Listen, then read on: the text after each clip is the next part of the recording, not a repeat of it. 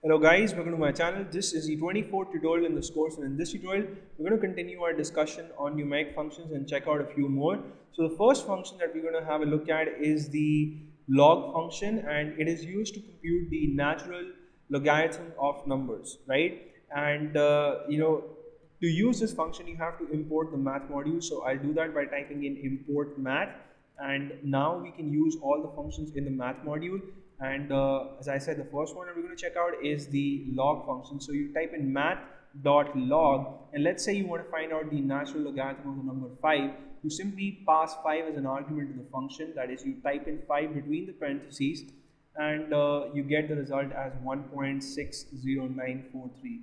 And we know that if we calculate the log of something to the base that same thing, then the result is 1. So if I check out the natural log of the constant e, then the answer to this should be 1, and it is 1 indeed, right? And this is to find the natural log of things. If you want to find out the log of things to the base 10 instead, then you use the log 10 method, right? But you still have to use the math module because it's not, it doesn't exist independently, it exists in the math module. And you type in log 10, that's the name of the function, and within parentheses you pass in your argument. So let's say I want to calculate the natural log of, the log to the base 10 of 2. I know the value is 0.3010. When I press the enter key, I see the result as 0.3010299, and it follows. So if I calculate the log to the base 10 of 10, I know that the result to that should be 1, and it is 1 indeed. And the next function that we're going to check out is the max function, and it's really useful. And you don't have to use the math module for this function. You can use it with with a lot of things.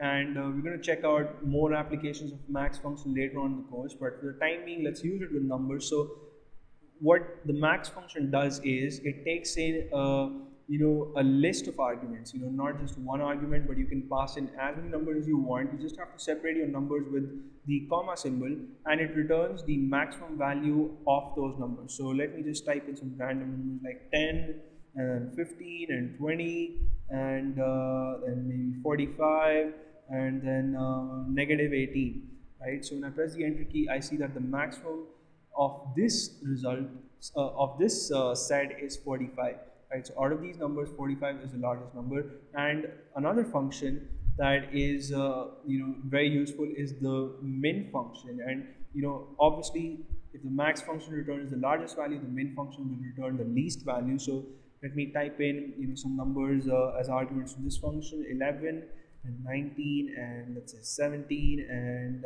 6 and negative 213, right? So the answer is negative 213 because it's the least value, right?